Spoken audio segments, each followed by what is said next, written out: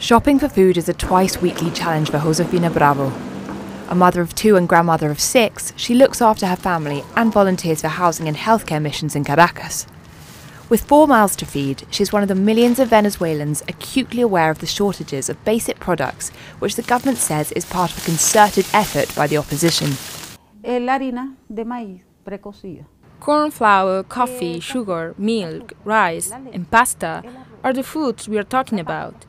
Eggs now that the government regulated them, because their price was excessive for a carton of 30 eggs, 1,000 bolívares.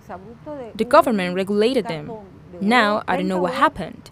They killed all the chickens or something. I don't know what they did, but now there are no eggs.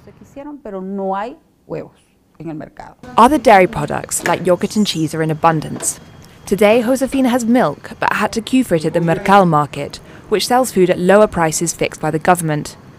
One of the reasons for the scarcities is bachaqueo, the process of buying products at the low prices and selling them on for a chunky profit. It's the people stealing from the people. Because if I buy something for 20 bolívares, I can't sell it for 500.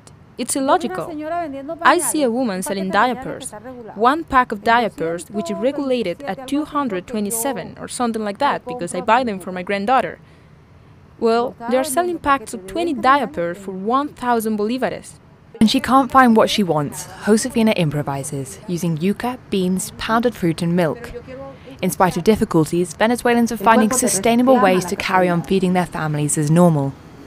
It is a country that everything becomes a joke, a party, and that has helped a lot to cope with this. They have created an exchange mechanism.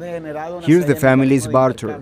Give me some sugar. I will change it for some beans. Josefina grows coriander, mangoes and spring onions in her garden. She, like other Venezuelans, finds a way round the shortages provoked by the economic war. The queues are certainly frustrating, but people don't go hungry. Isabel Fimbo, Telesur, Caracas.